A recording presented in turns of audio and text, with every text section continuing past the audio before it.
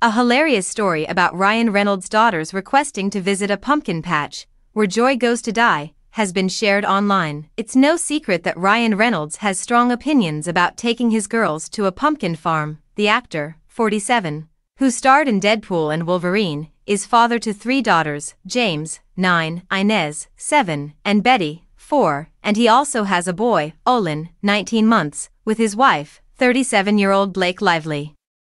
On his Instagram stories on Friday, October 4th, the delighted father shared a funny account of a discussion he had with 2 of his children.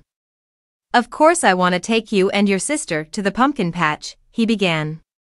"No, my love, I never said the pumpkin patch is where joy goes to die because that would be sorry, what now?"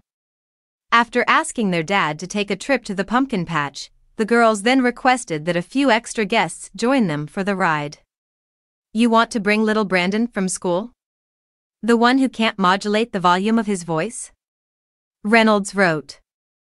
"Or the other Brandon who always has a communicable disease and once wiped his nose on your hair?"